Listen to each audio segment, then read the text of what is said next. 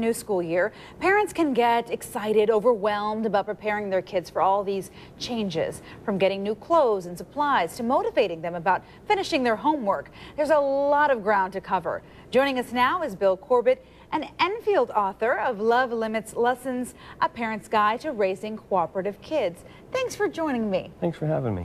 So let's talk about this book. And by the way, I have to point out, you have the book not only in English, but the book is also available in Spanish, which I love, muy bien. I love it. So let's talk a little bit about the 4 steps to getting your homework done for kids. Before we talk about the 4 steps, what's important to understand is the key to getting kids to take accountability and get motivated to do their homework is to give them ownership of it. Okay. The homework belongs to the child, not the parent. But if the parent owns it too much, the child feels like they don't have any say in getting it done. That makes sense. What else would really help get them to get it done? Before school begins, you sit down with the child and you let them come up with a list of the supplies that they think they need to get their homework done. You take them shopping, you go to Staples or whatever store you're going to buy them, give them the list, let them hold the carriage and the money, and go with them so that they own the process of buying their supplies. And then you bring them home and let them determine how to set up the desk with your help and coaching. I'm not saying the child owns the whole process. Exactly. The parent is a coach. You guide them. You don't control them.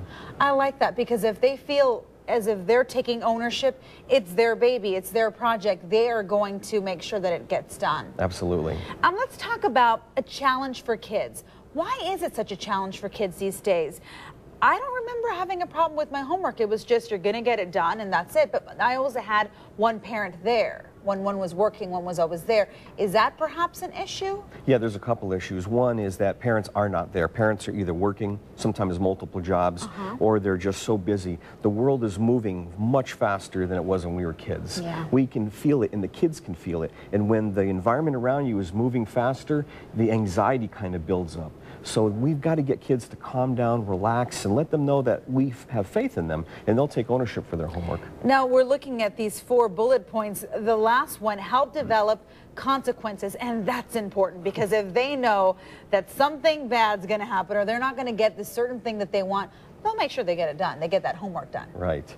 Well, the point is, you really want to make sure that they come up with the schedule as to when they're going to get the homework done. Let them do it with your guidance, and then let them come up with what will the consequences be if they don't come up with the time or do the homework and sit down and do it. Let them help in coming up. You'll be amazed what they'll say. Yeah. How did you get all the information for this book? Is it personal? You know, I have 3 kids. Okay, I figured a lot of it. 3 step-kids and 2 grandkids. So you know a thing or two about a thing or two.